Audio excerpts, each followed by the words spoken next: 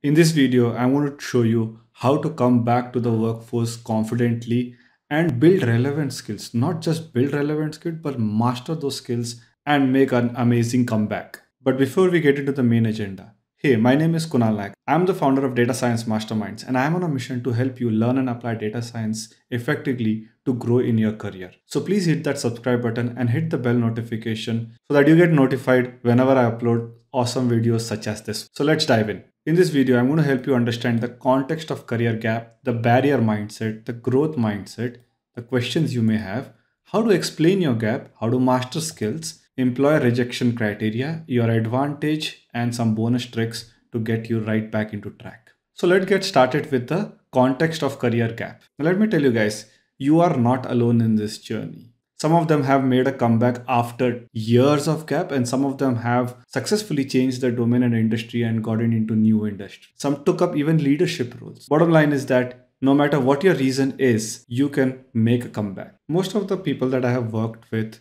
who want to come back have some of these barriers. And some of the barriers may look like this. I'm not confident enough. I made a mistake. I'm guilty. I'm not skilled as I used to be. I cannot change my industry or domain. I do not have any direction. None of this is true. Instead, what you want to do is cultivate some growth mindset that will allow you to be in the space where you can procure that job or come back to work. Cultivating a growth mindset is essential for you to get back into the work. And how can you do that? You can be confident about it. How you talk about it matters the most. If you are underconfident about it, it's going to be visible to the recruiters. If you are confident about it, it's not going to be visible to the recruiter. Also, you have not made a mistake. Hey, come on, you're a human being. You can make mistakes. There are so many things that can go wrong.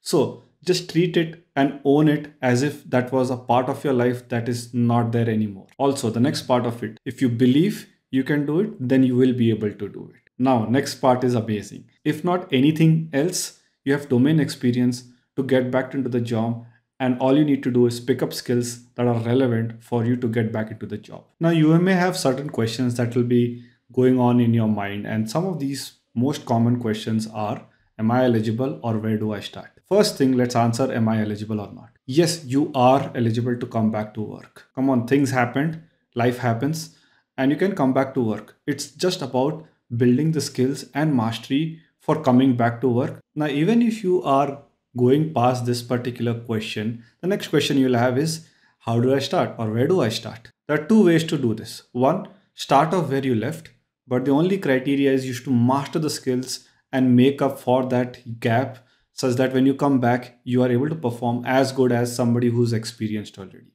I'll tell you some tricks about how to do this, but that's the first way. And the next one is building a skill that allows you to change your domain and industry, such as data science. But more on that in another video where I'm going to speak about how to get into data science after a career gap. If you want that video, guys, mention that into the comment section below and mention your questions there so that I can make that video for you and help you get into data science after a career gap. Now, even the bigger question, how do you explain your gap? The simplest strategy is to tell the truth. Speak confidently. Speak as if you have learned from your experience and you have grown. When you try to be guilty or hide something, the interviewer already sees this. It is the subtle clues that give away that you are not confident. But when you are confident, the interviewer sees this and is willing to ignore that gap and evaluate you on the skills that you bring on the table. The question then is, how do I master skills enough so that I can compete with the people that already have this experience? Which brings us to the question, how do I master the skills? The first thing that you need to begin with is look at what changed. And you can do this by Googling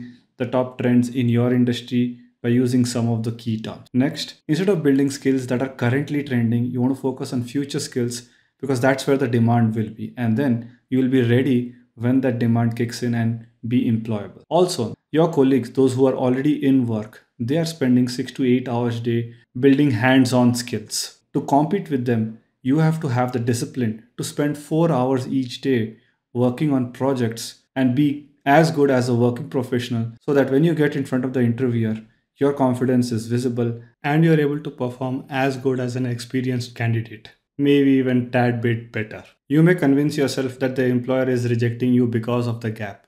And that might not be the reason. They do not reject you on the basis of your career gap. In fact, they have seen a lot of candidates with a career gap who have not put in effort to build skills and influence them to hire them, which is why that particular decision is based on a general consensus. In what criteria they reject? They typically reject you basis the lack of skills or mastery of those skills for that particular job. The good news is if you can convince them that you're good enough and skilled enough, as much as a skilled individual, you're most likely to get the job with confidence. When the decision comes to hire, what advantages do you have against the experienced people? The experienced people typically have a 1, 2, 3, maybe even 4 months of notice period, and you can join them immediately. That is your superpower and that is your advantage. You should know that recruiters are eager to hire and onboard people as soon as possible.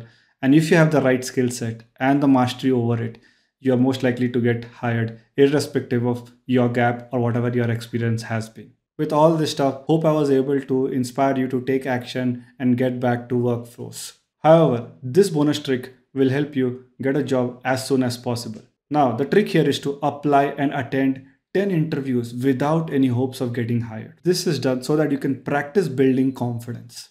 This will allow you to learn to handle rejection and still be confident rejection after rejection. And the more you build this particular attitude, you will see you're actually building a skill to handle rejection and yet be confident about your skills or lead you into thinking you are not good enough. You're definitely good enough. You are eligible. You can do it. And there is nothing that can stop you to get a job even after a short or a long gap. In the next video, I'm going to show you how to get into data science after a long gap